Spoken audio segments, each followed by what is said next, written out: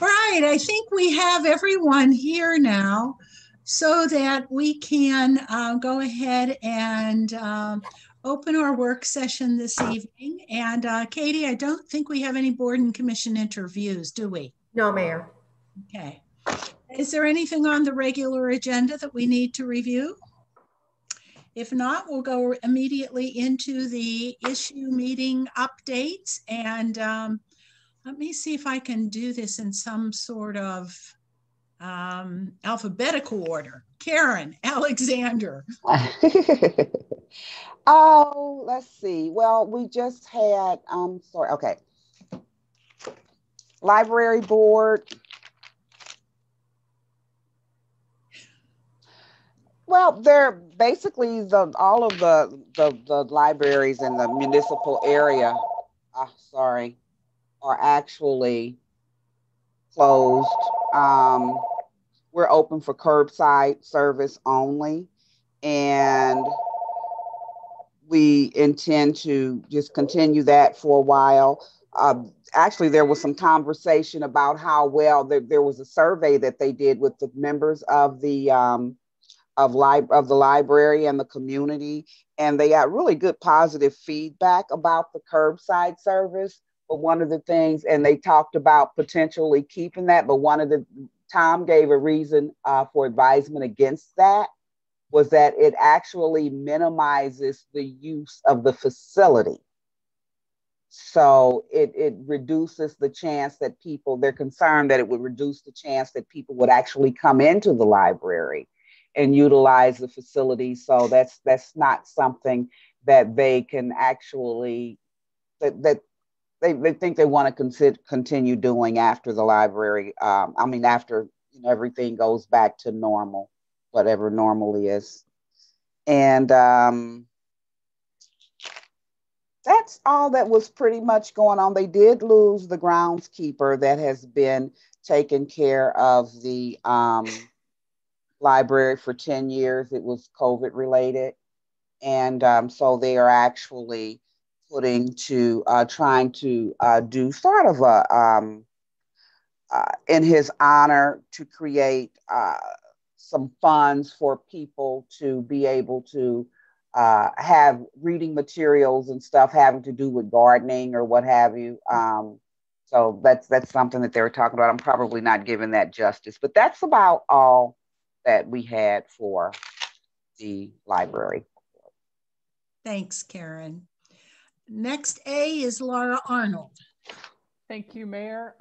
Both the Business Development Commission and the Sustainability Commission met over the last 2 weeks. To start with the BDC, the BDC has renewed its partnership with the Webster University of Video Production class to do 2 more videos highlighting businesses. It looks like for the spring, the themes will be gifts, and then a second theme of spring planting.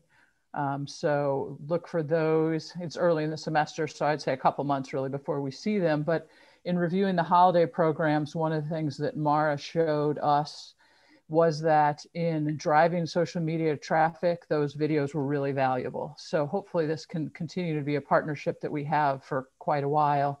The students seem to get a lot out of it, and clearly our business community does as well. The mayor visited after a discussion of the Trade Association at Old Webster about how we can better work together with our business community organizations, and a working group was formed to try and work on that a little bit. There's some members of the BDC, and then recruiting someone from both Old Orchard and from Crossroads to participate in that. And we are tasked with coming back with some suggestions and getting a little better understanding of how we communicate with our business community more generally.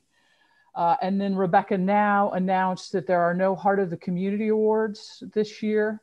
Instead, they're doing Creativity in Crisis Awards to recognize and highlight businesses and organizations that have adapted to the pandemic in creative ways to do their business and serve their clients. So if you have ideas about businesses or organizations that could be recognized, you can go to the Chamber website and find contact information there. Those nominations are due by March 12th, and there will be a virtual celebration. In terms of sustainability, Todd Ragg has become our new sustainability liaison, which I think works really well, given some of the walkable, bikeable ideas that the commission wants to work with to see what from that 2014 plan is really feasible. And Todd's the right person to work with the commission to try and sort through that. In addition, they're looking at us rejoining the Green Cities Challenge. We did that and focused on Parks and Rec a couple of years ago. There's the opportunity to maybe focus on a different department. And actually they were thinking about public works. So once again, Todd's the right fit for that particular initiative for them. And then Mara came to talk about what the Planning Commission is working, or the Plan Commission is working on, because it does have real implications for the interests of the Sustainability Commission. And I thought that was a really good conversation. And I think the members of the commission felt like that it was a really good crossover for them to be included and to understand the initiatives going on in front of the Plan Commission. So the degree to which we can do some of that, I realize that Mara only has so many hours of the day, but cross collaboration of commissions, I think that's a great idea. Thanks, Mayor. Thanks, Laura. Pam Bliss. Hi. Green Space Advisory Commission met last night, and they have 2 events in the works. The first one is a winter tree ID walk at Larson Park, and that's going to be at the end of this month sometime. It'll be open to the public, but limited to 15 people, socially distanced with masks. So that date's to be determined, and as soon as I hear something, I'll probably be able to tell you at the next council meeting, but they'll also be posting that on Greenskeepers, which is their typical volunteer website. Then the second event is Arbor Day, which is going to be April 27th at Blackburn Park. The commission's going to be planting 200 trees earlier in the afternoon. And then at 5 p.m. will be the celebration. And that is something that we will all be invited to attend. And then last night also, the Plan Commission met again to discuss the zoning code text amendments. The first one is about 2-family residential. And the overall idea is that 2-family dwellings are gonna be, have the same basic requirements as a 1-family dwelling. This is just in one A4 district right now. And then the other topic that came up is that Central Webster and Marshall Avenue are historic districts. They have A4 zoning, and they will need to also adhere to the historic district guidelines. The second set of text amendments is for the residential dimensional requirements, and that's going to cover all of the residential districts. The overall idea, and this is something that we've been talking about for a long time, is to protect the smaller scale homes and provide for diversity in type of housing and size of housing, and keep the character of housing varied in Webster, and to also attract new families to Webster. Mara and Danny presented a lot of data, which was very good and helpful. They also accompanied it with good visualizations, which we usually don't see from them, but it was good for them to see drawings of houses and how different scenarios would relate to the new requirements. Another thing that came up with that dimensional requirements, which we talked a little bit more and further, was the allowable square footage of half-story homes, or half stories on homes. Right now it's 75%. We want to get it back down to 50, which is where we were prior to 2017. And I was curious, maybe Mara can tell us later, but I would kind of want to know, just so we can expect the timeline, what we thought is a realistic date you think the Plan Commission will be done and it'll be coming to council. And that's all. That's all. I know that we are, we held it to one more meeting, to the March 1st, but I think they're getting really close on voting. If they vote on it on March 1st, it should come to the City Council April 6th. And then depending on the timing, it could be voted on as early as April 20th or May 4th. Thank you. All right, is that it, Pam? Thank you.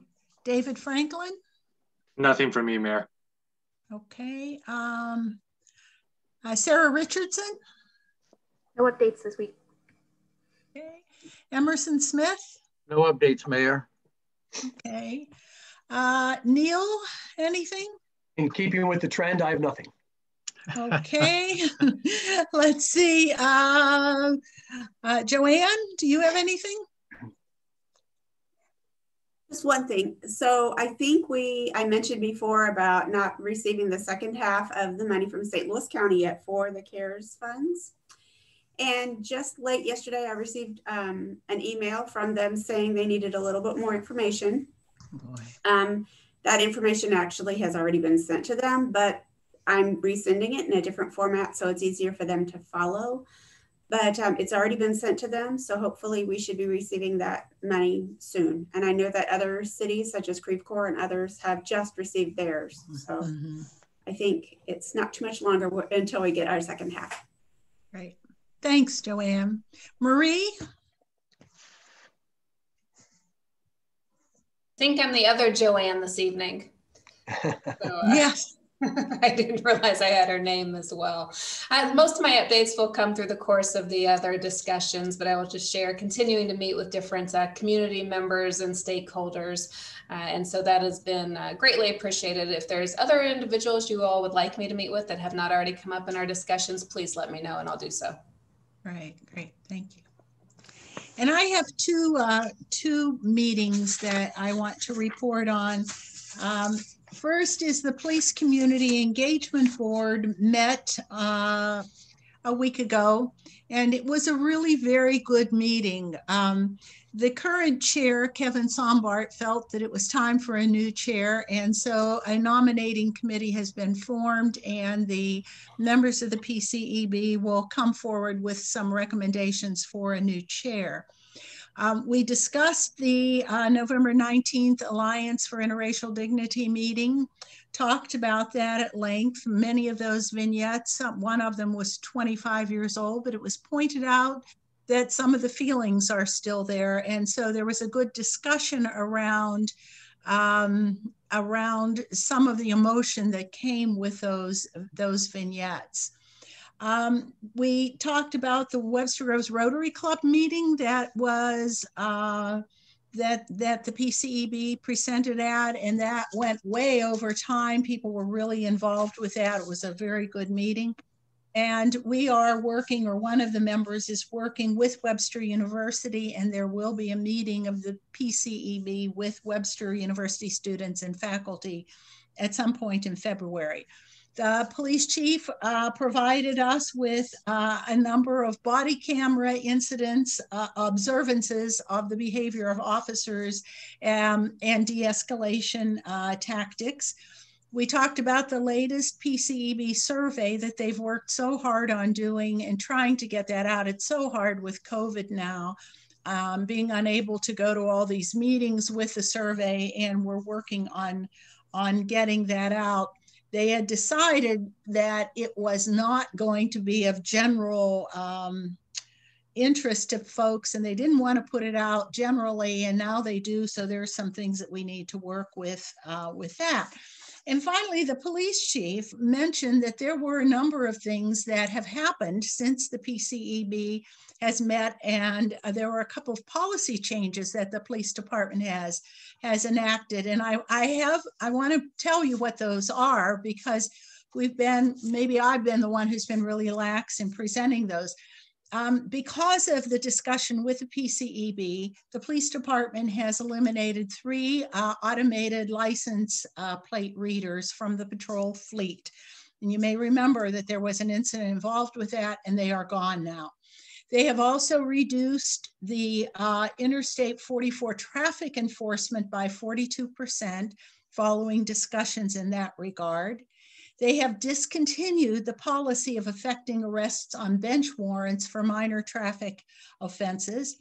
all because of the discussion of that group. And finally, they have decided to focus and target hazardous moving violations only. So they're looking at things like speed and stop signs and whether people stop at signals and DWIs and that sort of thing. And they've quit doing things like your license plate tab is missing. So a lot of that has come from the discussion with the PCEB, and I wanted to let you know about that. And we will be more diligent about making reports. The Arts Commission met this morning, and that group is got more things going that we want to relate to you. First of all, you know, Earth Rabbit has turned around now, and so go and take a look at it.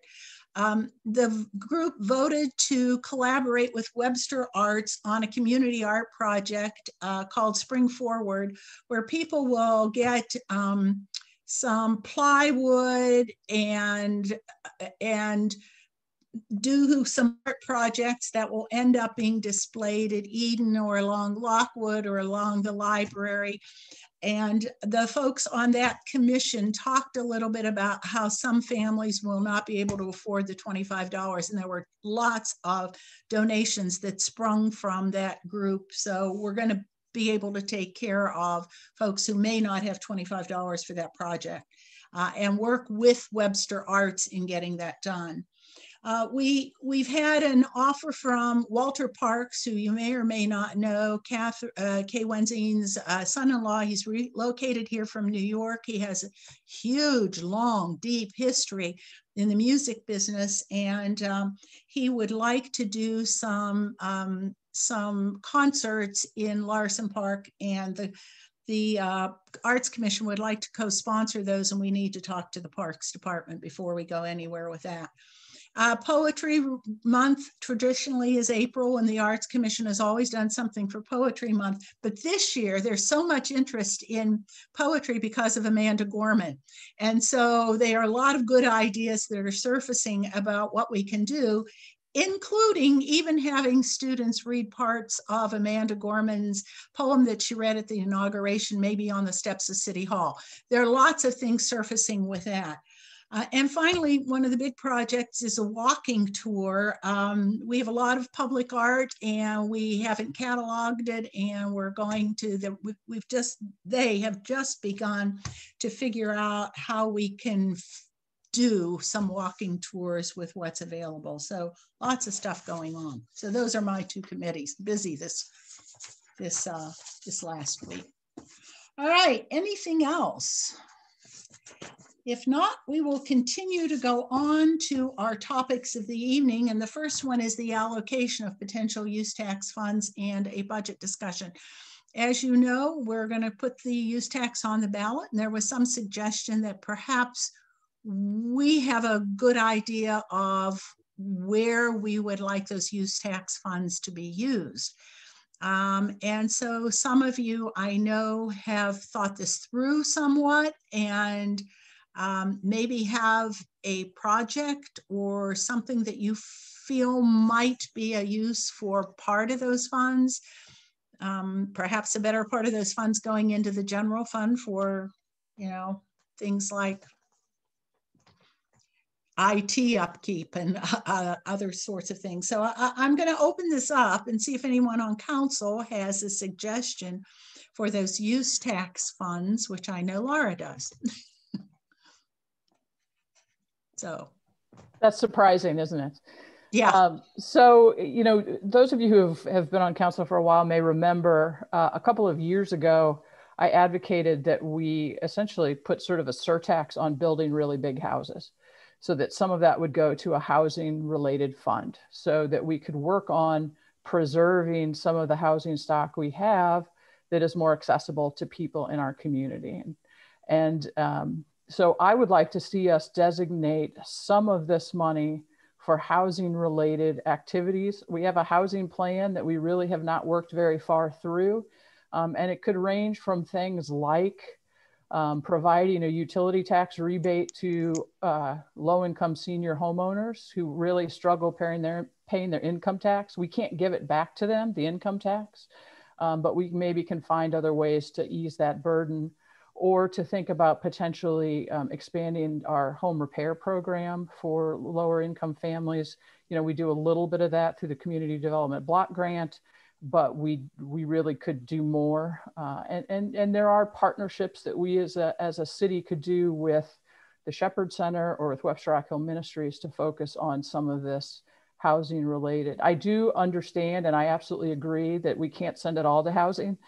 As much as maybe in my heart I'd love to do that, but some of it has to go for general fund as well. But I would like us to consider dedicating a significant portion of it to housing. And I'm going to add on to that, because I think if we had some sort of commission task force group that could help with even picking up a home off of the courthouse steps and finding some ways of helping with home ownership. I think if we could foster some programs that would help people build equity in wealth in a home, it would be great. And maybe this could provide some seed money for us to be able to do some of that. So now the rest of the council needs to speak. Do we have any type of idea what type of income that might be generated? Yeah, yes, Joanne, don't you think? I think it's going to be much more than that, but go ahead, Joanne. So yes, based on various estimates and projections that I had received from the state Missouri Department of Revenue, I had projected for the use tax for it to be $250,000. But once we get the streamlined sales tax in effect, I expect it to be much higher, because then it won't be a self-reporting situation. It will just be a much easier situation that the Department of Revenue will have set up with the other states. Okay. I agree with Laura. I like to see a good chunk of those funds go back in for home repairs for our community. I think that'll, because we only have a limited dollar amount that we receive, I guess, from the county for that program. And working with other agencies here in our town, we can make a positive mark by using those for home repairs for the needy. So Emerson, I want to be clear, because I did use that as an example. I'm not sure that we want to write it too narrowly. Because there may be other things that we identify, or if we have a task force that identifies as that. But yeah. Let me broaden it. I'd like to see a good chunk that go back into the community. I agree with. It all will go back into the community. Well, I know, just but how? just how? Yeah. Right. Mayor, if I can, and I apologize, Councilmember Smith, for cutting you off. It strikes me that we have many folks watching that may not fully understand the use tax. So perhaps a couple sentences could be shared about what the use tax is for those that aren't as familiar. Well, the use tax is a tax on out-of-state purchases. It is called a use tax because it is the fact that people use something that they purchased from another state. And I'll give you an example. And I'm going to move away from the homeowners, but I'm going to go to a business, perhaps a bank, for example, that might buy $100,000 worth of furnishings. If they buy those out of state on the internet, they don't pay local sales tax. And so they avoid that on purchases like that. This then would capture a sales tax. And what it would do, it would level the playing field, because it would say, buying locally, you have no advantage buying on the internet. Let's try to help our local businesses by leveling that playing field. Does that help, Marie? Anybody else want to add to that? So, you capture a little bit the homeowner who buys, a couple of sweatshirts on the internet may end up having to pay a little bit more money, and that will level the playing field for the sweatshirt sellers.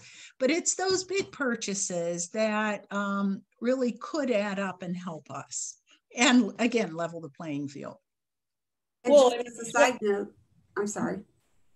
I was going to say maybe just the t-shirts wouldn't, you have to have the at least $2,000 in accessories, otherwise you don't have to pay tax on the t-shirts and such.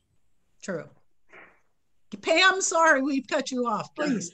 I was going to say the same thing. Sweatshirts or no, it has to equal $2,000. Yeah. Or more. Or more.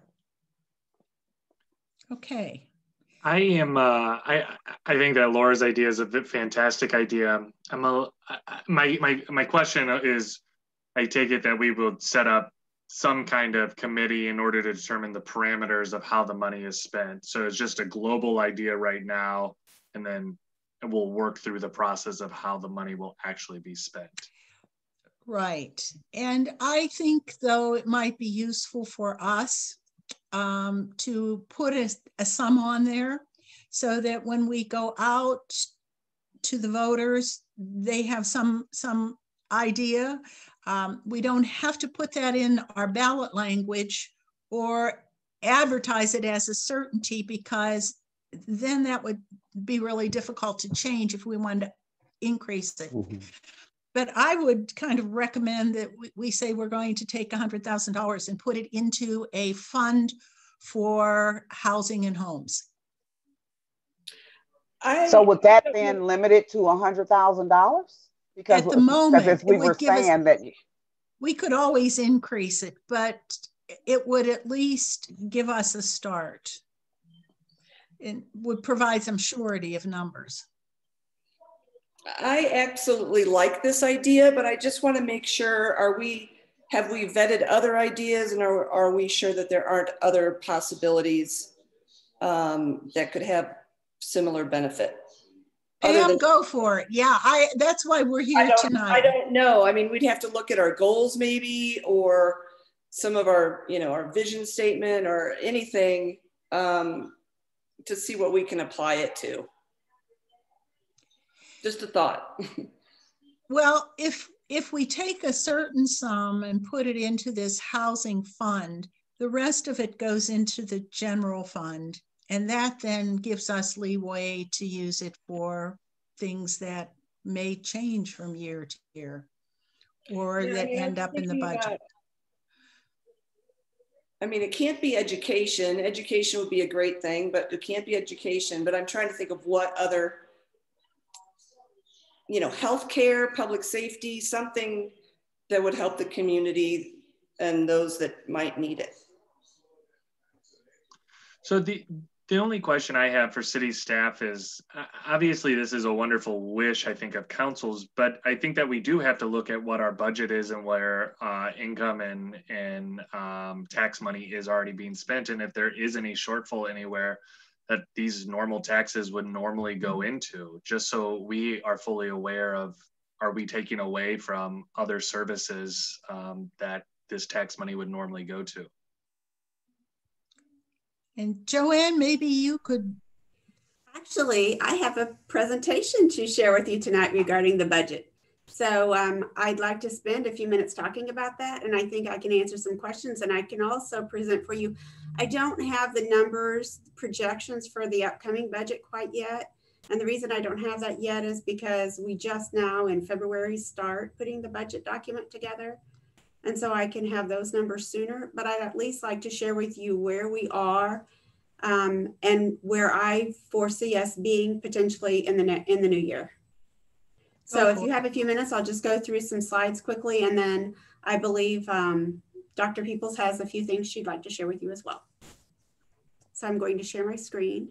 So I do, Joanne. I don't want to cut off Councilman Franklin's discussion too quickly, though. Did you have other comments along those lines before Joanne shares her presentation?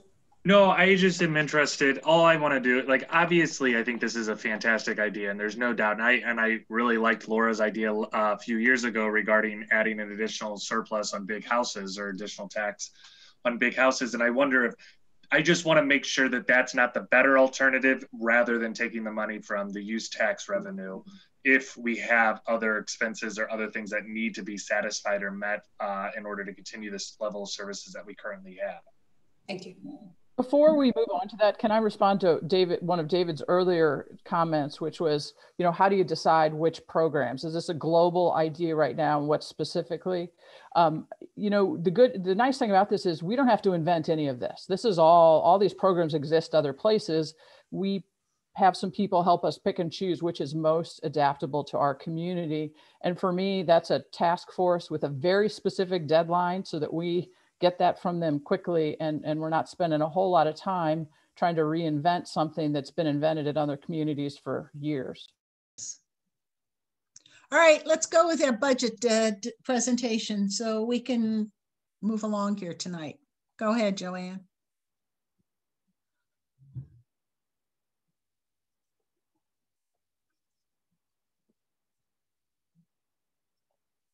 Can you see my screen okay?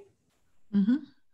Okay, so this is information for the upcoming fiscal year, which will be July 1st, 2021 to June 30, 2022. And as I just mentioned, the information that I share is actually from the current year and some information about prior years so that we kind of have an idea. And of course, I'm going to try to address things in a way so that we kind of we can share our thoughts and our, information so that we have a better idea of where we are for the upcoming year. And I do apologize, David, I did not mean to interrupt you if I did cut you off. So tonight I'm just going to talk about the general fund since it is the main operating fund for the city of Webster Groves. And I wanted to just give you a first visual of the budget's 2020 budget, and then you can see how much money we had expected to receive. The second one then is what we actually did receive. And then the third one is what we budgeted for this current year that we're in right now. What I wanted to point out to you is we really did come in short on the revenue side, but it was areas that were unexpected to me, for example, as I was projecting them. So for example, on the sales tax, I was expecting us to fall a lot shorter on the sales tax. I thought for 2020, we were going to be bringing in only 80% of our budget. We actually brought in 92%. In 2021 on the sales tax, we're still doing well, and I'll show you that on the next slide as far as the actuals, the comparative numbers for mid-year. The utility tax is what I did not expect. I did not think long-term that people would be working from home, et cetera, et cetera. So those numbers for the actual are much lower than what we had in prior budget years. Normally, some of our utility taxes are higher than what I project. The mix between electric and gas and so on and so forth. So this was another shocker. And so even for 2021, that number is going to be lower as I present to you than the 2022 numbers. Finally, down low, the recreation fees. We had no expectation or no belief that the recreation complex was going to be closed for such a long period of time, or that the services were going to be diminished as much as they were. So you can see, and I don't know if you can see my little arrow here, but for 2020 actual, we only received $1,386,000 of the almost $2 million that we budgeted. And of course, we were doing fine for a while. And then of course, by the end of the year, or closer to the end of the year, we had to refund because we weren't able to fulfill the services that people had prepaid for. The good thing is, even though we ended up in a bad position, that when the proposed budget was submitted to you for 2021, the number in total was off only by $100,000. So what I mean by that is the proposed budget said that we would be short $982,000. And from the 2020 CAFR, we were short $882,000. Still, it's not a good number, but I'm glad that we were as close as we were by being off by $100,000, because who knows with the pandemic what we really where it really could have been, you know? So this, you saw this previously, so I'm not going to spend a lot of time on it. But again, sales tax is in good shape right now. Utility taxes, not so much. And the other income for 2021, we're not going to see it anywhere close to where it was for 2020 or probably not even 2019, because the interest rates are just ridiculously low. Joanne. Yes. I ask a quick question about this slide on the fines. Can you explain? I mean, I think I understand why it's going down, but maybe for those that are listening, the explanation for why it's such a huge decrease in 2021. Yes. So for 2021, the enforcement is not as much by the police department as it has been in the past. So they're doing basically essential things that they're required to do, but it's not the extensive enforcement that we had done in the past. And in addition, it's not just that, but probably predominantly is because our municipal court is only operating virtually and has for several months. It was completely shut down.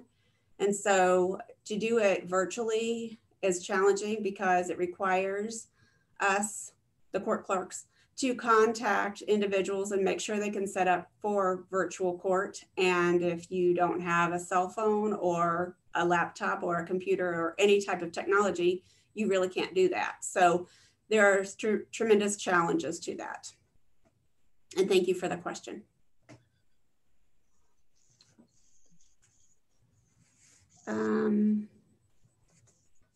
Okay, so then the next slide, this is just this slide is always almost the same, this pie chart. Our sales taxes are about the same. So sales tax is usually always around 27%. And it is, of course, the highest revenue source for the city, which is followed then by utility taxes, which of course is not as high this year. And then recreation fees is nowhere close to 13% this year. Again, I just wanted to quickly go through this and see if there are any questions. These numbers are higher generally because of the salary increases. There were a lot of cuts that I'll talk about in a few minutes that were made to the fiscal year 2021 budget because of COVID and because certain things weren't even open or available. So for example, some of the conference items were cut.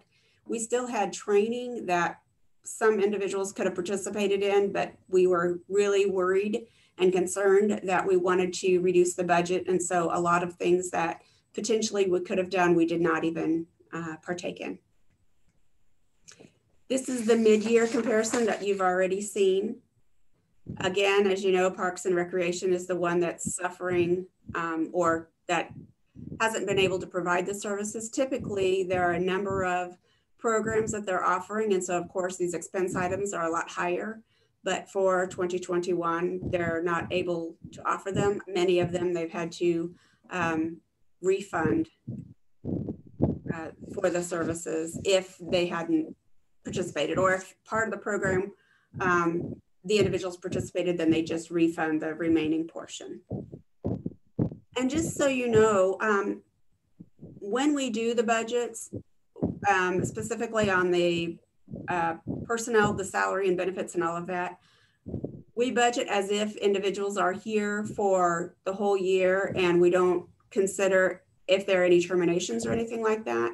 But that's why sometimes you'll see differences between, like up here, the budget and the estimated are sometimes lower because of that factor. You know, there are differences generally because of personnel and other items and other benefits. And then again, this is the way generally police is the highest because they have the highest number of personnel, and followed by fire at 24%. This again is typical for a municipality, and specifically for Webster Groves, where the personnel services are 3/4 of the general fund budget. And then finally, I just wanted to show you, these are the items, the individual cuts that we made. And this was You may not recall this. This was presented last year at our special budget meeting.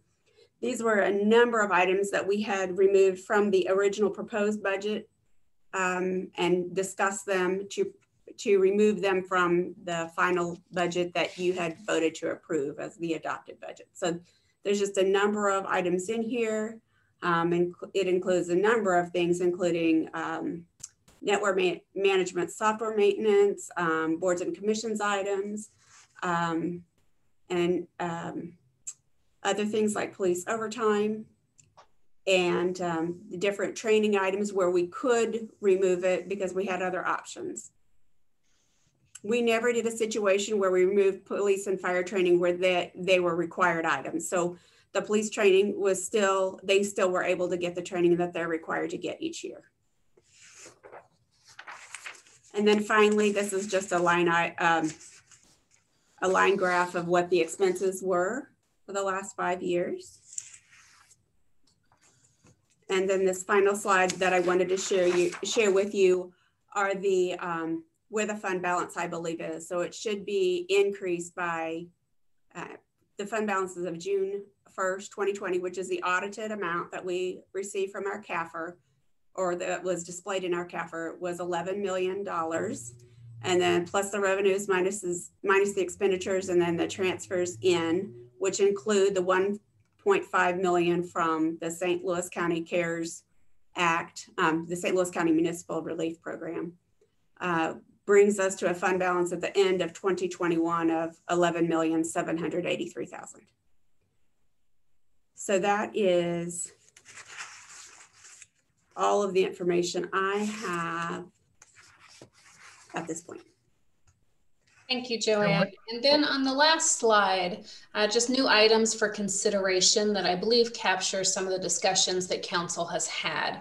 But as we discuss how to move forward with diversity, equity, and inclusion, determining what that line item amount is and how that will be sustained within the budget. Because as you all know, that's the DEI work is not a one and done. There's ongoing training and costs associated with it.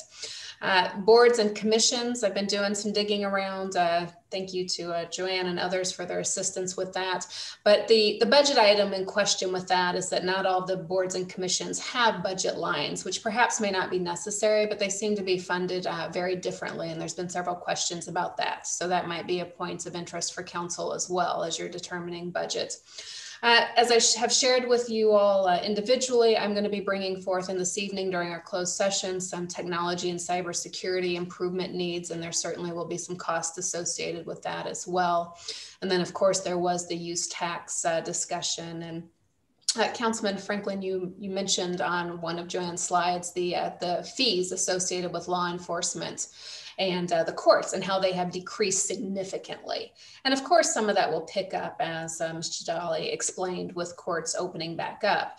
But that also gets to what Mayor Welch shared from the PECB committee meeting, and that, you know, police and Chief Curtis could certainly speak to this more if there were questions, but they're doing enforcement, particularly traffic enforcement differently, which impacts revenues. And so that's great for community relations, and I believe is the direction and what we want to put forth in terms of mission, vision, and values, but it does hit the bottom line. And so those are numbers that are not going to be going back up. So as we look at revenue replacement rather than traffic enforcement, that's also an area of consideration. Joanne Zimmerson, I have one question. Did I see a slide that compared the 2021 budget to where we are with expenses?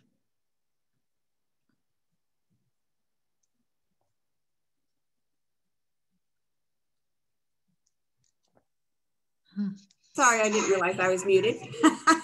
Sorry about that, Emerson. So this is the departmental expenditures that compare the last year's budget with the current year's budget. Is that what you're asking me? Yes, I think so, yes. Okay. Okay. I got you. All right, can you provide us, at least provide me with a copy of those slides? Yes, there will. I'll ask Katie to distribute them to everyone after this. I apologize, I didn't get them done sooner, so that's why you don't have them at in hand right now. Sorry. Thank you. You're welcome. So going back to our initial conversation, it sounds to me, Marie, that these things that you're talking about here are important considerations for use tax funds. And so before we jump into making a commitment for where they go, we should be talking about some of these items, correct? That would be my recommendation, Mayor Walsh. Yes, okay. Can I ask a question? Yes. Just knowing that technology is kind of a broad term, I'm curious if part of what we're considering is continuing the accessibility that's been established for our meetings with COVID, and the ability for folks to participate from home and in both Board of Commission and council meetings, and if there's a way for us to kind of incorporate that going forward as well, because I know there's some challenges there. Absolutely. That is definitely part of the discussion, and there's some already some cost around that, of course, that have been found and researched. And that actually is the easier cost pieces of the discussion. Okay, thank you. Right, so what this comes back to is for us, I think, to probably continue this discussion of how we use the use tax funds, that we can make a statement that we want to use some portion of it for housing, but until we get more information, we can't really come up with some specified amount. Is that what I'm hearing? Okay, that's what I'm hearing. I have no problem allocating a certain amount. I appreciate Joanne's presentation here.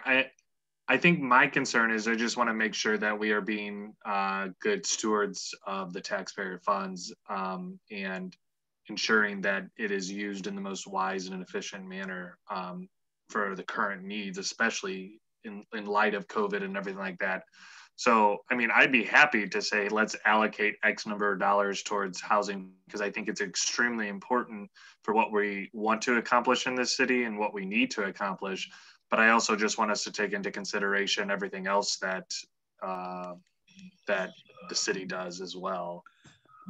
So we might make we might begin by making a statement that we're in support of allocating some funding toward housing and homes. But we can't come up with a specific amount at this point, correct?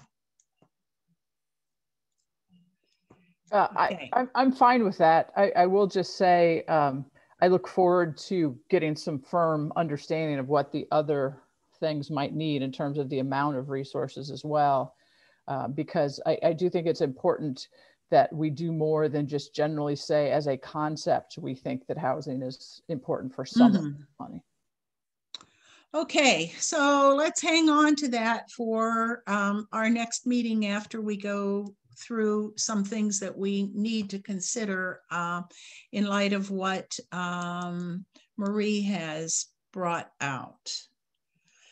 All right, let's go to our next agenda item, which is the Public Affairs and Engagement Director. And I'm going to send that off to you, Marie, because this is your proposal.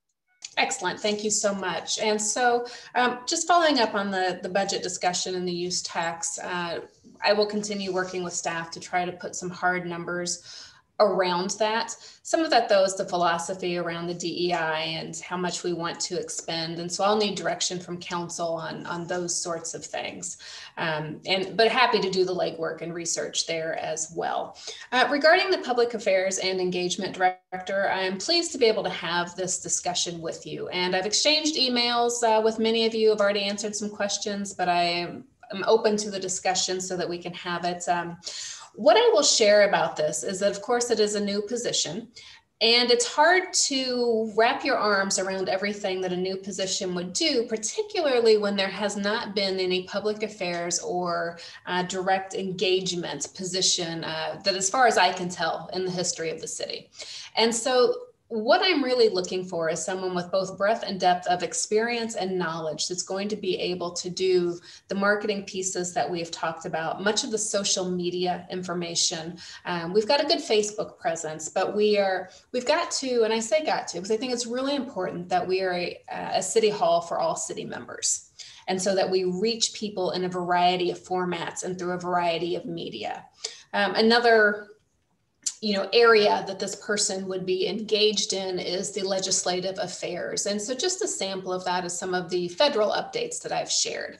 And by legislative affairs, that doesn't mean, taking place of counsel or testifying on behalf of, although you may want that at some point, as there's different circumstances that arise.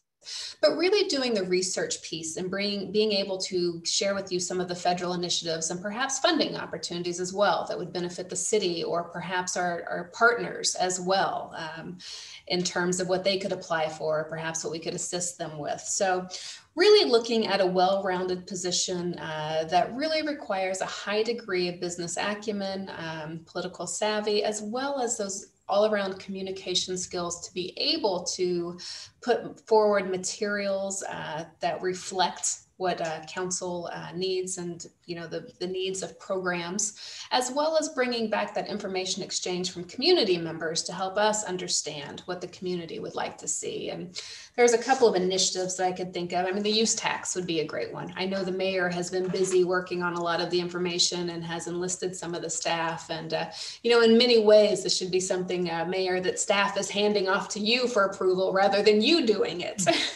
So, Agree. But the use tax, redevelopment, wherever that may go, that this person would help do some of that. So I will stop yammering about, but hopefully you all have had an opportunity to look at the position description. The last thing I will share on that is the position description is a combination of many descriptions across the nation for both public affairs and community engagement, but more importantly, it is also encompassing of many local descriptions. This work is not new. Ms. Jadali, as well as some of her staff, have been working on this position for a long time, even before my arrival, and so they already had research put together. And so we were able to cobble it together, and that's what you see in that description, is really a combination of many things that I think reflect of what local needs are as well. So I open this up for, again, council comment and discussion. 110% in favor.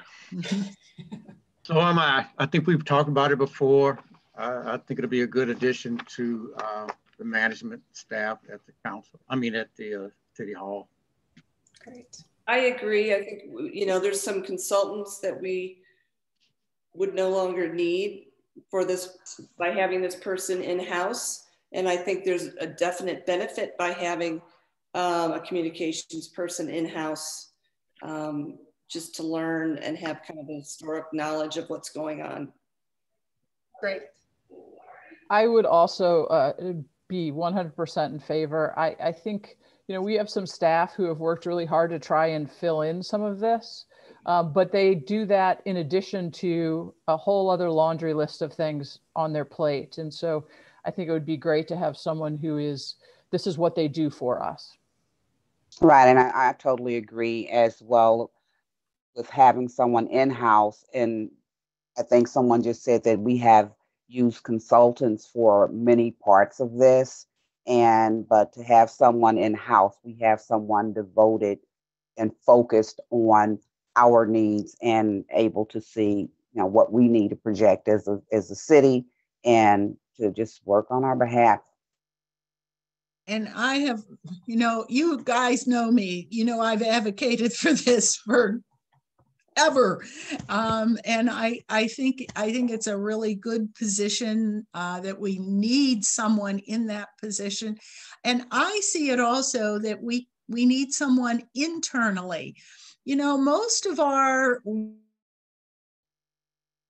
work with our residents comes from letters, for example, that we send out because they violated something, or some sort of interaction that they have in City Hall. And it would be nice to have somebody review that, look at that, think about our signage, how we present ourselves in terms of signage, all of those kinds of things I've thought for a long time we needed. So someone else to write the Friday page. Yes, indeed. So, and do the next tax piece. So yeah, I don't think they'll be on board before then, but we'll try to get you some help. No, we'll get this one done in the next one. All right, anything else? So any action needed on ours? Just a thumbs up for her to get started? It's on the agenda. Emerson, there's a resolution on the agenda that we will vote on later this evening. It is there. Okay.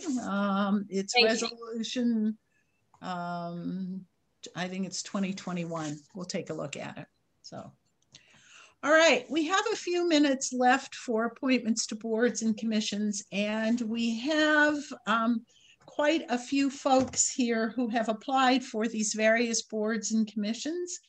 And at some point, let's talk about this policy of, we'll talk about that policy later on at some point, because I think we're all worried that we're offending people, and we have to find a way to make this happen without offense.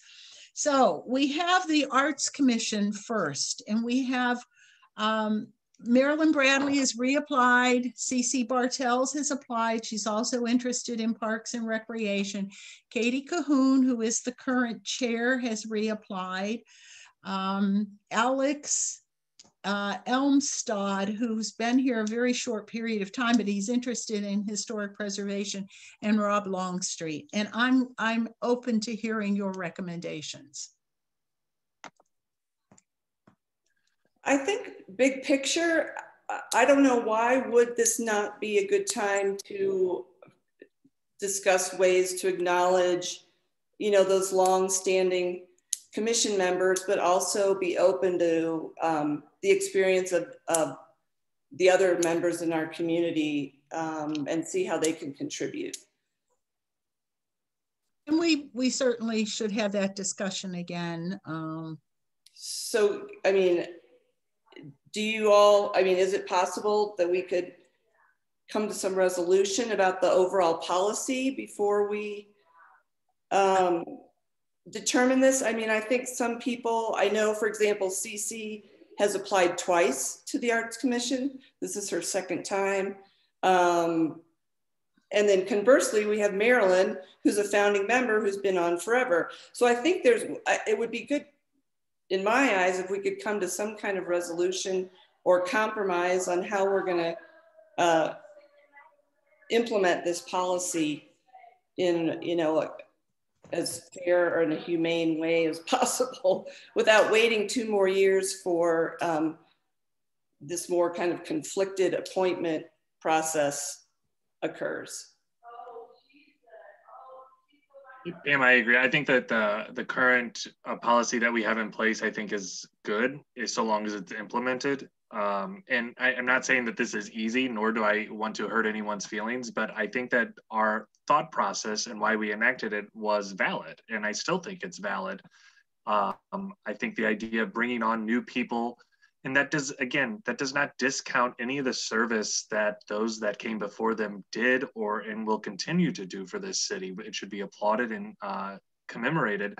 But I don't think that us just continuing to go around in the same wheel is going to be what we as council, I feel like, enacted that policy to effectuate, you know, to what we wanted. And if we have the policy, I think let's use it. And we can figure out a good way of ensuring that the least amount of feelings or hard feelings are not there. I don't know. You know, I'm not saying that this is easy, but it's not easy. It's not easy because we've had a long-standing policy of if people have done a good job, they're needed on a commission.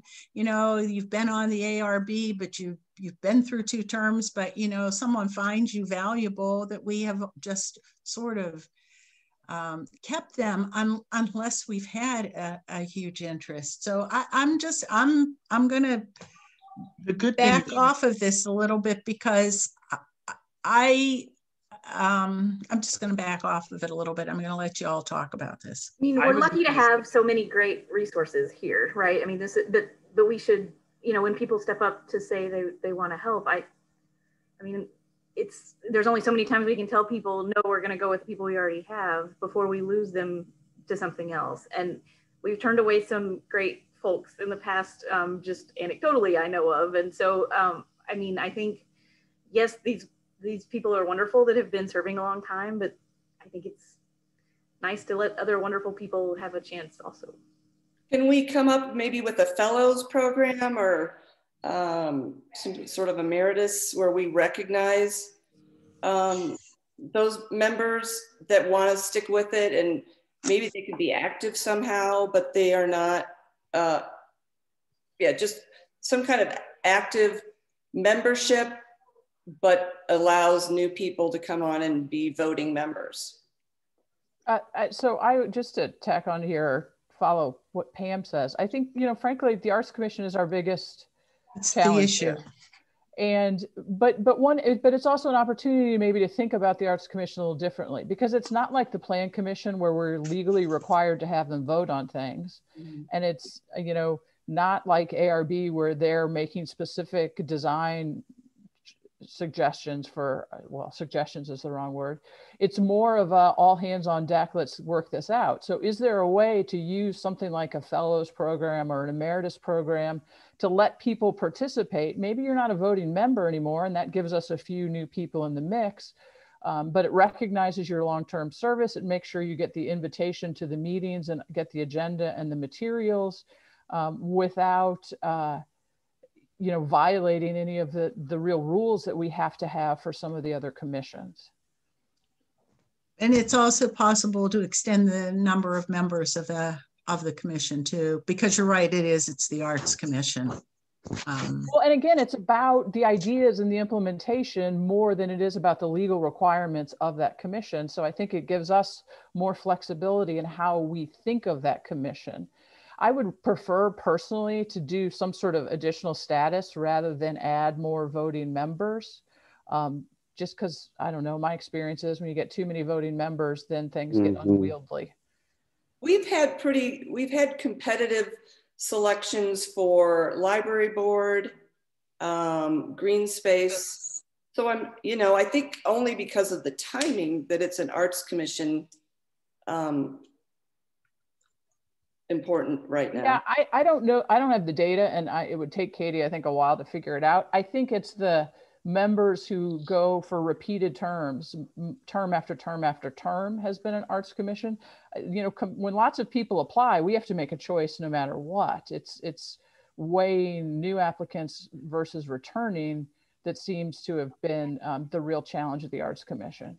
So let's, because we need to continue on to our major meeting, let's come back and get some data from Katie, because there has been a bit of turnover in the Arts Commission over the years. There's been a lot of turnover, but not with a few specific folks. And so let's think this through. But in the meantime, before we go to our regular meeting, there are some other people that if we could please try to perhaps appoint. John Burse would like to be appointed, or we interviewed him for the Board of Adjustment. Can we appoint him? Yes. Yes, anybody? Okay. Michael Rose would like to be on the Historic Preservation Commission, and we interviewed him. Can we do that?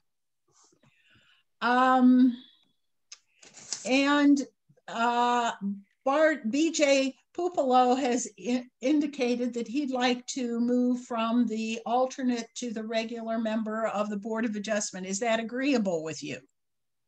Yes. Yes. And finally, Patrick Murphy, who served just one term on the Arts Commission Board, can we reappoint him for a second term? Yes. Okay. We'll come back and have some more discussion about what we can do to make this thing work for the Arts Commission, but in the meantime, we'll have all those others. All right. Mayor, could I get some guidance on the data I'm supposed to provide? Is it turnover just for the Arts Commission?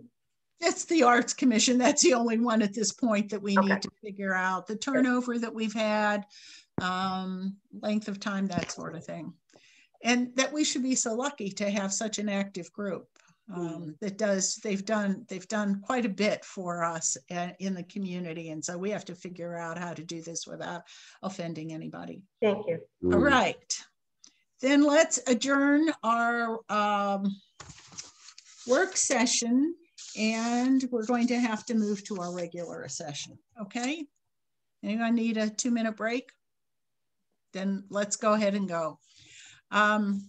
We're going to call this regular city council meeting to order this evening. We welcome those of you who are out there on Zoom. We have quite a few participants this evening. And if you want your comments to be read into the record for this evening, you need to submit them by 4 o'clock on the day of the meeting, which means by 4 o'clock today, to be included. And if you'd like to speak this evening, you can use the raise your hand button on Zoom if you would like to speak. And you will need to provide your name when you do that. All right, let's start with the roll call. Mayor Welsh? Here. Councilmember Arnold? Here. Councilmember Bliss? Here. Councilmember Franklin? Here. Councilmember Smith? Here. Councilmember Alexander? Councilmember Alexander? She might have stepped away to go to the bathroom. Yes. Councilmember Richardson? Here. All right, I think we have everyone. When Karen comes back, we'll acknowledge her for being here this evening. Yes. I want to start out before we have remarks of visitors and say something, because we have 63 people on here this evening, and that's a lot. And I want them to understand a little bit about remarks of visitors. You know, the council provides time at every single council meeting that we have for remarks of visitors, but that's not the only way to reach us. We all welcome your phone calls and your emails. You can send an email to citycouncil@webstergroves.org or to the mayor at webstergroves.org, or you can call us. We're all available. You can reach us in ways other than just remarks of visitors. We have a habit, we do not comment on the remarks because we do not get into debates with citizens who choose to come forward, make a statement about an issue. Those issues, suggestions that we take the issues and suggestions to heart. Frequently, we move these to the appropriate staff so that some action occurs on perhaps an issue that someone has. Now, what I want to say is that not all the statements that come from remarks of visitors are accurate. They may contain one or a few or many incorrect facts. And that is the case this evening with one of the remarks that refers to statements about the sales taxes in Webster Groves nationally and in the state of Missouri. And rather than correcting these remarks that have inaccurate facts, we're going to ask you, urge the citizens who are here this evening to look at the educational materials that we're going to be providing concerning the use tax in the next weeks ahead. So we'll begin tonight with remarks of visitors. And Katie, is it Jennifer that will be reading those this evening? And how many do we have? About 15. About 15. With some duplicates. 15. Yes, plus. All right. Our first one is from Dave Buck. It was received on the 1st. To our mayor, city council, and city staff, while we nationally celebrate Black History Month this February, the present and future opportunity to achieve real, meaningful diversity, inclusion, equity, and justice in Webster Groves remains a major city goal. Like most communities, Webster faces multiple challenges in this area, but I think the 20-year existence in the Webster Groves School District of the academic achievement gap between the performance of white and Black students is by far our city's single greatest racial inequity and social injustice.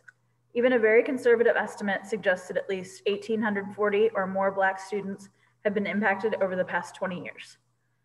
Education scholars say that this gap tends to continue later in life in the form of an employment gap, income gap, and housing gap, etc. Importantly, they believe that the academic achievement gap begins at the start of kindergarten. Why? Because kids from lower income families cannot afford the tuition that every preschool or early childhood program in Webster Groves charges, from the higher fees of Walter Ambrose, Goddard, and Montessori to the even less expensive fees of church preschools and Statesman Preschool. The result is that these kids start kindergarten 2 years behind their more affluent white peers in academic, emotional, social, and physical development. And thus the gap begins and does not measurably close during K through 12. 3 possible solutions to this problem are: number 1, the Webster Groves School District creates, includes, and test markets a universal preschool as part of Gibbons Elementary School in North Webster. 2, several church preschools such as Emmanuel Episcopal, Webster Hills Methodist, and Webster Presbyterian join together to collaborate and find a creative way to welcome and include these kids into their programs. 3, Webster Rock Hill Ministries expands its after-school tutoring program to include free preschool for the kids of the needy in our community. In short, this is a huge persistent problem that has literally impacted thousands of Black kids over the last 20 years. It is time we work together as one community to solve the problem once and for all and bring equity and justice to these kids' lives and their families. Peace, Dave. Number 2 is from Daniel Brazzini. It was received on February 2nd. Webster Groves' 9.24% sales tax is the 4th highest in the nation. Instead of helping local merchants, Webster Groves' sky-high sales tax creates a strong incentive for residents to shop online from the 27 states without a use internet sales tax. April's proposal for an even higher sales tax to level the playing field by adding a use internet sales tax will certainly level our local businesses into insolvency from the loss of out-of-state sales and for having to pay $924 additional dollars for every $10,000 of purchases. Any tax on business is a tax on us, the consumer, who will pay more for the same goods and services. Higher prices mean fewer sales or no sales, as cost-conscious consumers and businesses always find a way to save money from cheaper, no-tax states. April's proposed use internet sales tax hike during these tough COVID-19 economic times is actually a toxic tariff akin to the Smoot-Hawley tariff during the Great Depression. Instead of protecting and promoting local businesses, this tariff resulted in higher prices and fewer sales that bankrupted businesses, deepening and extending the Great Depression. The proposed use internet sales tax hike is a business-killing tariff, increasing the cost on businesses and consumers alike. With a municipal budget of $31.4 million, does the city of Webster Groves truly need the $250,000 expected from this 13th special tax more than our local businesses? Do our local businesses and residents understand that local on the internet age means everywhere? Why tax away our neighborhood businesses' competitive advantage in this new local marketplace? Just look at your own shopping habits and compare how much you buy online versus how much you buy in a store. Imagine paying 9.24% on everything you bought online, and for every $1,000 you buy, you would be taxed $92.4. Ouch. What else could you buy, and whose business could you support with more money in your pocket? No municipality spends your money as wisely as you spend your own. No municipality has ever taxed its residents into prosperity.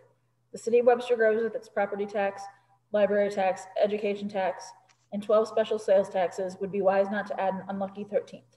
Remember, Webster Groves is a great place to live, work, and raise a family, not for a municipality to tax and tariff. Dan. All right. Our next one is from Lindy Carroll and was received on January 28th. I would like to address a few points against allowing golf carts on the streets of Webster Groves. My points address the golf cart environmental impact or lack thereof, social activities with neighbors, safety, and parking. I am not seeing the environmental benefits of using golf carts. The construction of golf carts uses resources and materials. Also used are fossil fuels to construct and deliver the carts. Sure, they would use less fuel, but golf carts don't have any emission controls like catalytic converters or EVAP canisters like cars do. If we are worried about the environment, we should consume less, recycle everything, stop using fertilizer on our lawns, buy smaller houses, walk, ride our bikes, or drive hybrid vehicles, among other things. Carts are minimally and typically used when the weather is nice. Unless you are using them for a long commute every day, there doesn't look to be a benefit for the environment. I don't see how owning a golf cart would enhance social activities. As an alternative to the golf cart, you could walk to a neighbor's house with a wagon loaded with a couple of chairs and maybe a cooler and a wiffle ball kit instead of driving a golf cart. Never have I sat at home thinking that if only I had a golf cart, could I go and be social with my friends or neighbors. I just walk or drive. If a family wanted to go to a store or restaurant, they could simply walk, ride bikes, or drive. The lack of a golf cart isn't an obstacle and hasn't stopped me from doing any of these things. Another thing a family could do in the business districts is park at one end of the street and use the sidewalk to stroll past and go in and out of the restaurants, ice cream stores, and shops, then walk back to the car. Webster has a few good areas where there are plenty of shops and plenty of room to walk down the sidewalks with a drink, cross, then walk back. Safety on the streets would be a concern.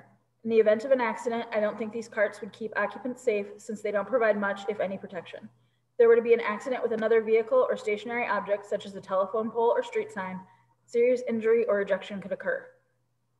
Golf carts don't come equipped with airbags or seatbelts, so the lack of safety features suggests that they are meant for recreation areas where there aren't any large vehicles competing for the same space. Furthermore, they are light and can flip easily, which raises more concerns about upper torso and head injuries.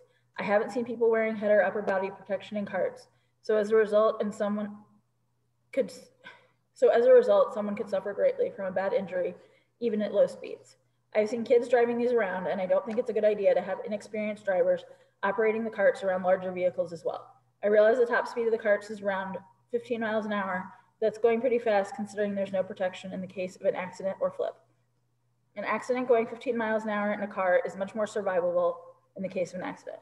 Another thing to consider is insurance. If there's an accident and it's the fault of the person driving a golf cart, how would insurance cover property or injury to the affected party? Also, what if the golf cart operator is under the age of 16 and doesn't have auto insurance? Golf carts take up the same amount of a parking spot than a car. Unless there's coordination with another person in a golf cart, there could be two carts possibly squeezed in a spot at the same time, but it seems unlikely. Also, I don't think it's a good idea to section off areas and parking lots for them if there's not enough demand, and I don't think it would be wise use of real estate for the city or a retailer. And I've got the next speaker, please sign. I've done my 3 minutes, sorry. All right. Next we have Robert Hyder, was received on the 2nd this morning. My name is Robert Hyder. I am a Webster Groves resident and support golf carts in our community. I believe the proposed safety features are appropriate, but request the removal of the permitting requirement. Spot ticketing in lieu of permitting would be a valid option, given the relatively low quantity of golf carts, limited seasons they can be driven, and ease of law enforcement to view missing features. Lastly, I request exceptions for elderly, disabled, and those with special needs. Additionally, I have compiled a list of 147 golf cart supporters in favor of limiting the restrictions. First, safety has been the biggest factor according with the proposed ordinance, or associated with the proposed ordinance. I am a proponent of safety, but I'm concerned we may be making a mountain out of a molehill. Below is the data comparing golf cart injuries to other approved eco-friendly transportation. Golf carts account for 13,000 injuries per year versus bicycles, which cause 467,000 injuries a year. Golf carts account for 13,000 injuries a year versus electric scooters, which cause 27,700 injuries a year. A fatality is 85 times more likely to occur on a bicycle than a golf cart, and a fatality is nearly twice as likely on an electric scooter. Furthermore, in March 2019, Webster Groves set a precedent by approving the use of electric scooters on public streets in anticipation of rideshare scooter companies coming to town. Yet the CDC and Consumer Product Safety Commission data shows that golf carts are twice as safe. Nothing is risk-free, but on a comparative basis, golf carts are a very safe alternative. Applying permit requirements on golf carts based on false safety concerns would be unjustified. Additionally, golf carts are legalized in 47 states and provide benefits to the community, including environmental benefits, a social form of transportation, promote community, provide a safe form of senior transportation. Golf carts also benefit local businesses, as golf carters are more likely to visit local restaurants, opposed to evaluating options which may be outside of Webster Groves if driving a car. Webster Groves stands to generate greater sales tax and keep the community close. Please don't overregulate golf carts based on the promise of safety, while the data shows golf carts are a very safe alternative. Sincerely, Robert Hyder. Taking a drink break. Sorry. All right, next is from Michelle Hyder. Dear, that was received on the 2nd. Dear Mayor Welch, council members Alexander, Arnold, Bliss, Franklin, Richardson, and Smith, City Manager Peoples, City Clerk Nakazono, Chief Curtis, and Captain Perks. My name is Michelle Hyder, and I am a resident of Webster Groves and support golf carts in our community without permitting and excess regulations. The use of golf carts in our community provides many benefits, including environmental benefits, eco-friendly, low speed, social form of transportation, sense of neighborliness and community, safe form of transport for seniors, take less space to park, benefit local restaurants and businesses, and family fun in our community. Golf carts are a safe transportation alternative, and I ask that you approve the use without permitting and excess regulations.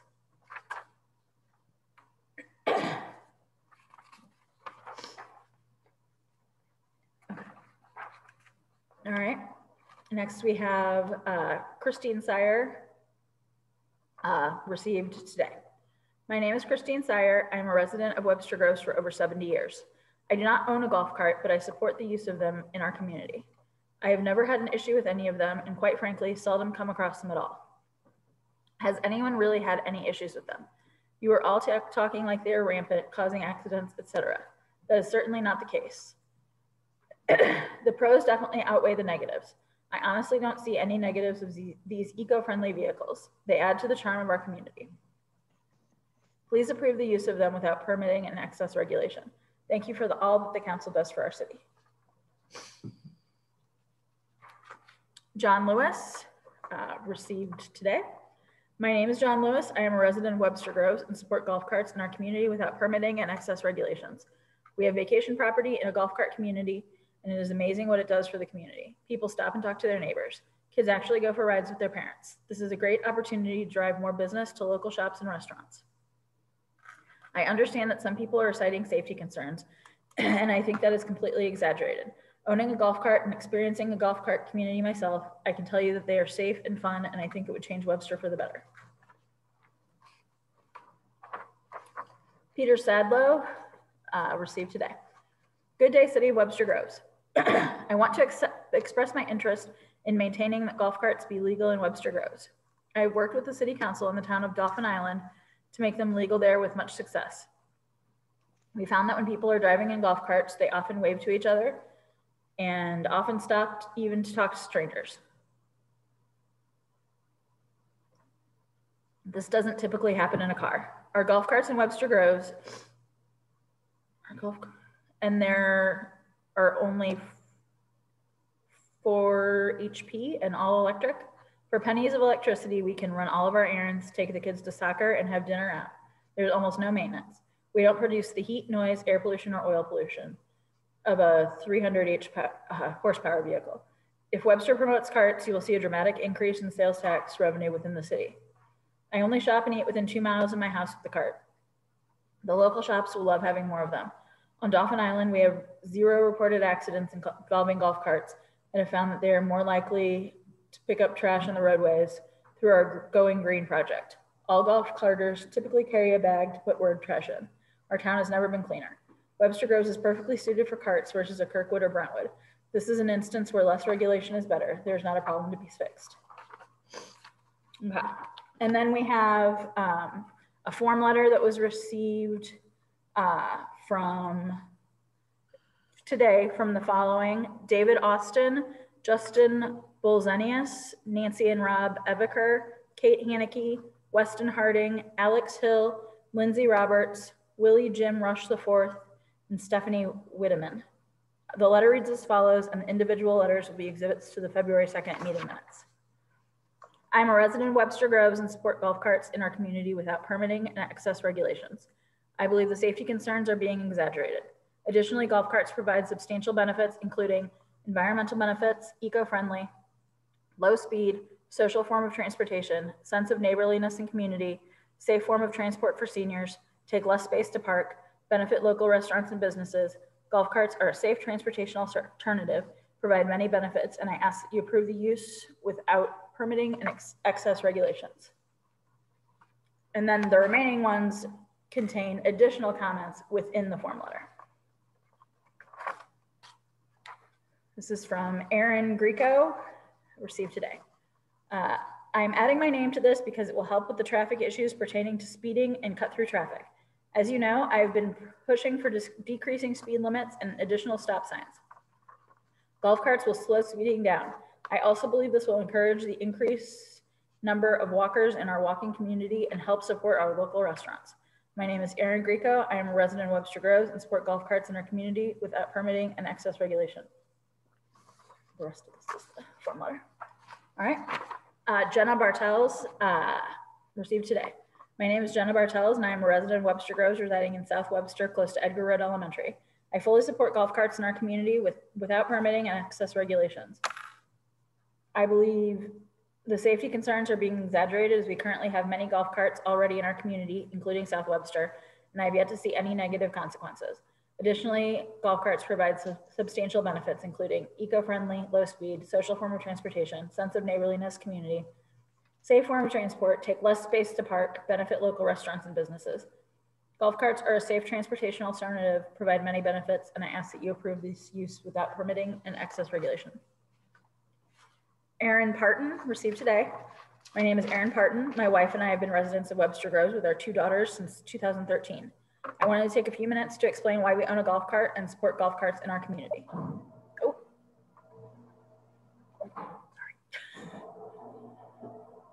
I am not sure of the past comments regarding safety and regulations, but believe the safety concerns can be exaggerated. We purchased a golf cart in 2018 and have enjoyed many safe rides around the neighborhood in downtown Webster and neighboring Kirkwood. While I believe that it is necessary to ensure the safety of all residents in our city, I don't support any form of permit taxation and other excessive regulations on the use of golf carts in Webster Groves.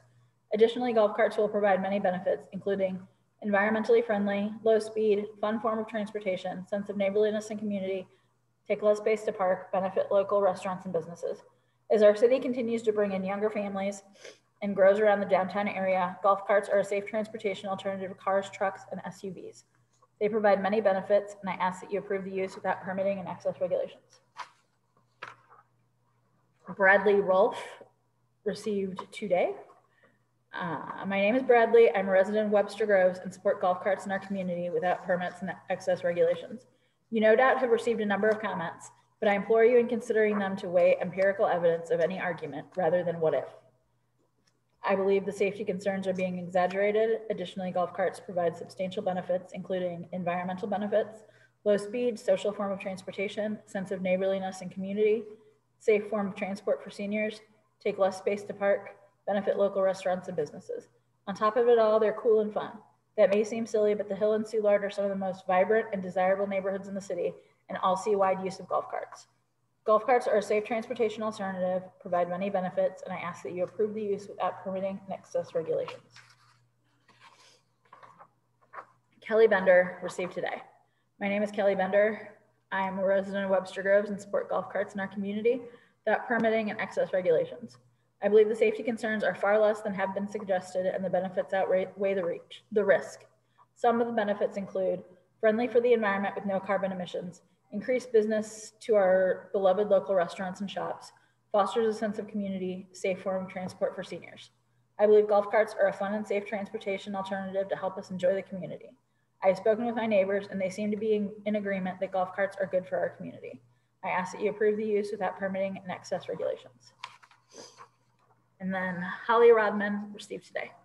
My name is Holly Rodman. I am a resident of Webster Groves and support golf carts in our community without permitting and excess regulations.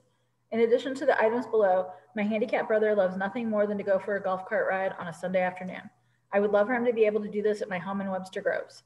I also believe this encourages local spending and supporting small businesses and community feel. I believe the safety concerns are being exaggerated. Additionally, golf carts provide substantial benefits, including environmental benefits, eco-friendly, low speed, social form of transportation, sense of neighborliness, community, safe form of transport for seniors, take less space to park, benefit local restaurants and businesses. Golf carts are a safe transportation alternative, provide many benefits, and I ask that you approve the use without permitting and excess regulations. All right, and now we will ask for anyone who wants to speak to raise their hand. Let's see, let me go over to attendees.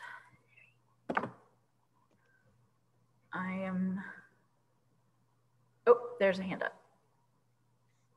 It's from Robert Hyder.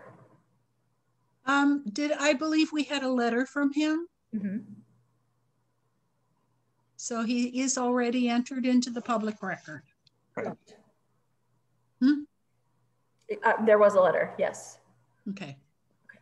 Okay. That's the only hand I see up. Okay. I'm gonna just go away. All right, then we will be able to move on this evening.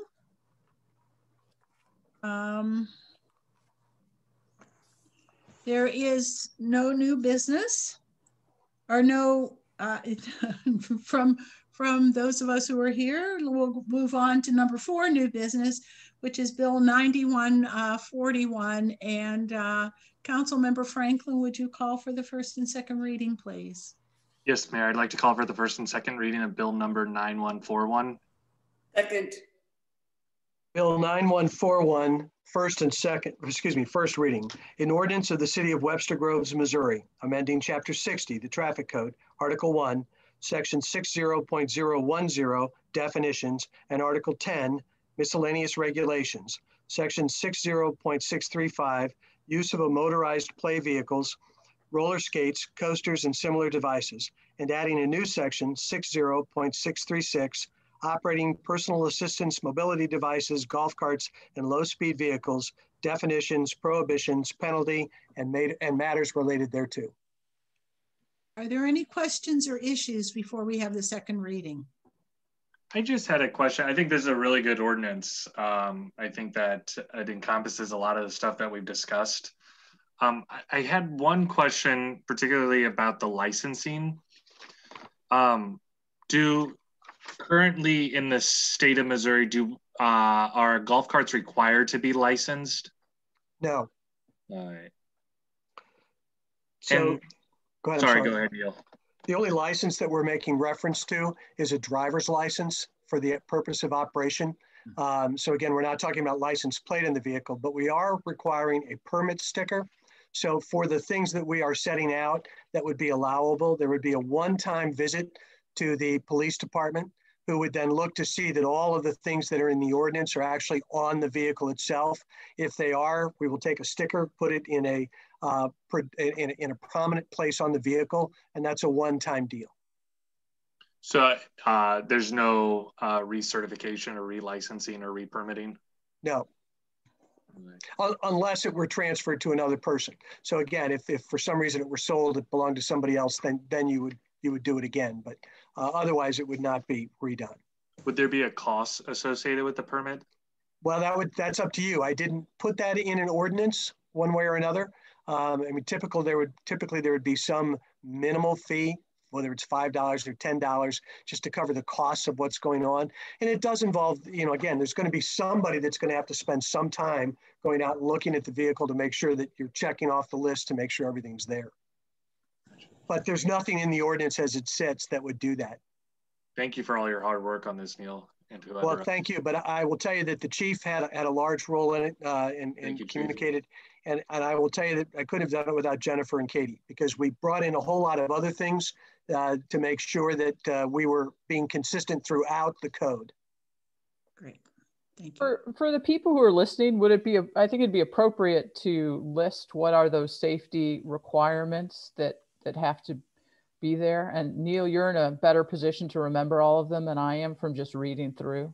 Sure. So in the proposed ordinance itself, in the area called allowable operations, which is subsection C, in paragraph 2 of subsection C, it says low-speed vehicles, golf carts, or similar devices may be operated upon the roads posted or regulated at 25 miles per hour or less, may cross roads posted or regulated at 30 miles per hour or more, but cannot be operated on sidewalks.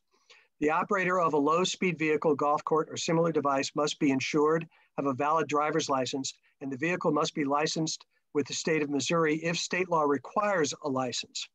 It must be equipped with front and rear lights. Operators and passengers must wear a properly adjusted and fastened safety belt that meets the Federal National Highway Transportation and Safety Act requirements, and a permit sticker must be prominently displayed. And then, of course, the operation of the vehicles has to be in compliance with both local ordinance and state law. Emerson, you had a question, I'm sorry. Yes, just want a couple of clarifications, Neil. When you said must be insured, is that liability insurance specifically for the golf cart? Yes. So again, what you're doing there is you're protecting individuals who might be injured in the golf cart, whether they've caused the injury or whether they're just injured. You want to make sure that they have what I would call the mandatory minimum liability policies in Missouri. Okay. And when you mentioned front and rear lights, does that mean turn signals as well? I haven't placed that in here. I was concerned more about visibility itself. I would suggest that perhaps hand signals might be enough, but that's up to you. We could certainly add that in there, that you would have to be able to signal with appropriate lights. Okay. And I do have one other provision I want us to consider, is that that golf carts remain to the right when there is more than one lane. And that's a good point. And frankly, I'm glad you mentioned that, Emerson, because one of the things that we would have is a situation where if we have two lanes that are going in the same direction, requiring the golf cart to remain in the right lane unless making a turn would be a good thing, because otherwise it could impede traffic flow. Yeah. My last, yeah. Go ahead. I'm sorry, Leo. I was just going to ask, do we have any 2-lane roads that are operate at 25 miles an hour or less? We have, again, I'm not sure about Lockwood. Lockwood is 25 miles an hour, but it depends on if you're counting the parking lane or not. So there are times during the day, of course, where the parking lane is an operable lane because parking is prohibited.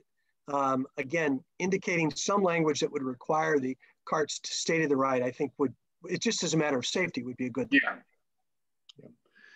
And then the only other thing I want to make sure that we take in consideration is what impact that would be during a regular school year for 16-year-olds to drive a golf cart through school, and they're taking up additional parking spaces in the community. And that's a question for council. I will tell you that, again, I've made no provision for that because it is a parking question. But, and again, the thing that I don't know is how many golf carts there are out there. You know, I mean, are we really in a situation where we're talking about the potential for being flooded with golf carts? It seems to me that there are economic questions that are involved here. But well, if I was a parent of a student going to the high school and they was a driving age, and instead of buying them an automobile, I'll just buy them a golf cart. Well, then there's going to have to be some provision for parking if that happens. Yeah. Well, I mean, the school district already siphons off the parking on us anyways. We have problems associated with it. So yeah, it's just going to compound it then. How would it compound it? If students are walking and they can drive the golf cart, they want a place to park it. So you're saying that those that that are currently not driving would start driving a golf cart? I'm just saying, if I was a parent with a high school student and I wanted to provide my child with transportation, instead of spending money on a car, an automobile, I would just purchase them a golf cart to get back and forth to school. Are there any requirements for a windshield? Was that eliminated or is that there? I did not include that in there. I looked over a number of different ordinances that talked about these golf carts, and I didn't find any that required windshields. Again, I can add that back in as a safety measure. I don't think that's, you know, again, you might want it as a comfort measure because you're going to get wet if you don't. But, you know, again, other than that, I didn't see anything that required it. I can add that back in at your direction. Okay. Is there anything, Dale, Curtis, Dale, you're on here that you would like to add to this discussion?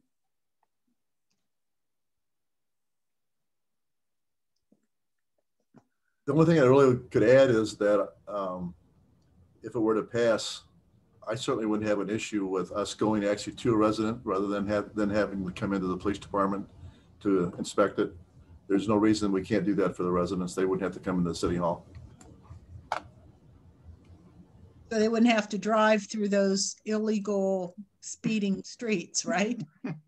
We'd go to them. All right. Okay. Let's talk about any changes that need to be made, whether we want to amend this now or we want to put this off. Probably we want to amend it. And I think Emerson has talked about the requirement that the golf carts stay to the right.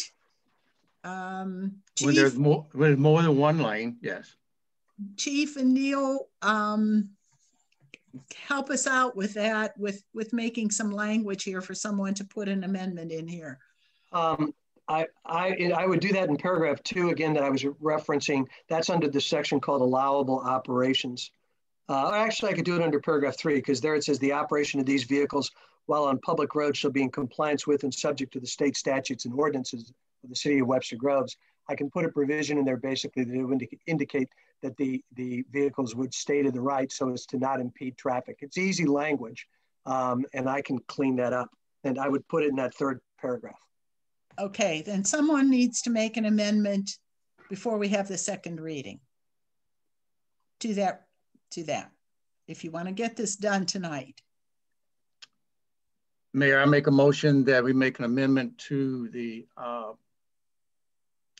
law to put a provision in it for golf carts to remain to the right where there are more than one lane.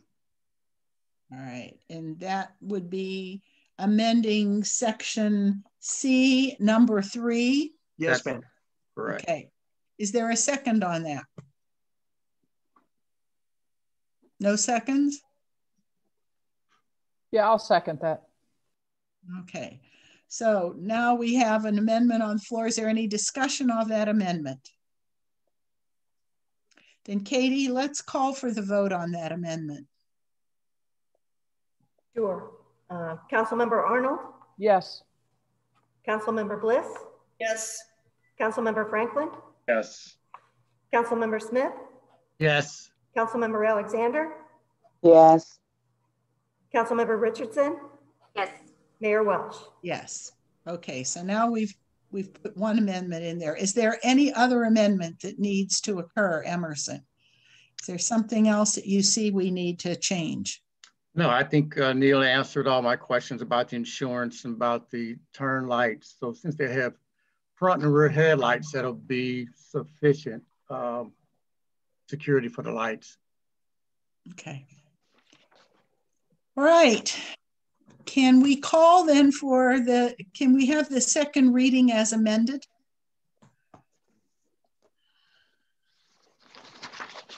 Bill 9141, 2nd reading as amended. An ordinance of the city of Webster Groves, Missouri, amending chapter 60, the traffic code, article 1, section 60.010, definitions, and article 10, miscellaneous regulations, section 60.635, use of motorized play vehicles, roller skates, coasters, and similar devices, and adding a new section 60.636, operating personal assistive mobility devices, golf carts, and low-speed vehicles, definitions, prohibitions, penalty, and matters related thereto. All right. Let's move on to bill number 9142. Councilwoman Richardson, could you call for the 1st and 2nd reading, please? Yes, Mayor. I'd like to call for the 1st and 2nd reading of bill number 9142. But that's it. Second. Bill 9142, 1st reading. An ordinance repealing the restrictions established with the approval of ordinance 3705 while maintaining the establishment of 34 single-family residential lots and matters related thereto. Mara, you're on here. Did you want to make a statement or a presentation, or are you here for questions? Here for questions. All right. So does anyone have a question about 9142? If not, let's do the 2nd reading, Neil. Bill 9142, 2nd reading. An ordinance repealing the restrictions established with the approval of ordinance 3705 while maintaining the establishment of 34 single-family residential lots and matters related thereto. All right. So we'll move on to the consent agenda. Does anyone want to remove anything from the consent agenda? If not, could we call for the approval of the consent agenda? Emerson, would you do that, please?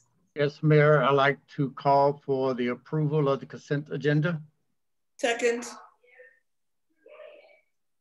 Councilmember Bliss? Yes. Councilmember Franklin? Yes. Councilmember Smith? Yes. Councilmember Alexander? Yes. Councilmember Richardson? Yes. Mayor Welch? Yes. Councilmember Arnold? Yes.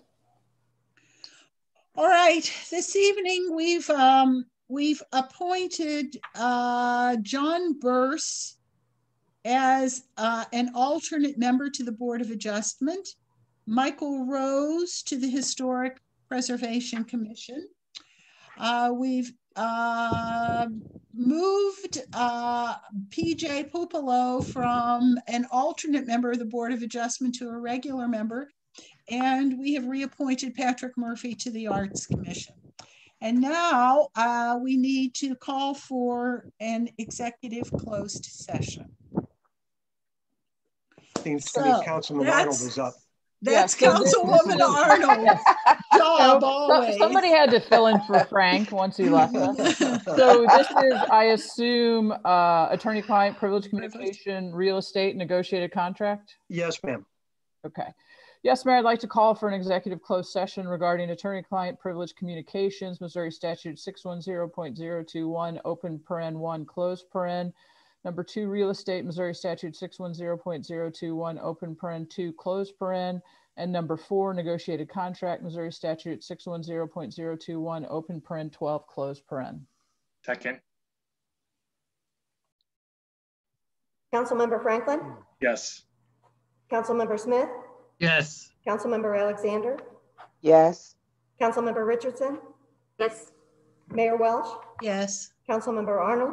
Yes. Councilmember Bliss? Yes. All right, this meeting will be, we will shut this meeting down. And for those of you who still have your hand raised, we ask you to do that at remarks of visitors. That's the time in which we take comments. So when you come back and join us at our next meeting, that's what we'll ask you to do is to make your comments at the remarks, the time that we allow through remarks of visitors. All right, so thank you all for being here tonight. We have a lot of participants. We appreciate this, and we hope you'll join us at our next meeting in 2 weeks. And for now, we'll be back, Council, with executive closed session. Give yourselves a 5-minute break, okay? All right.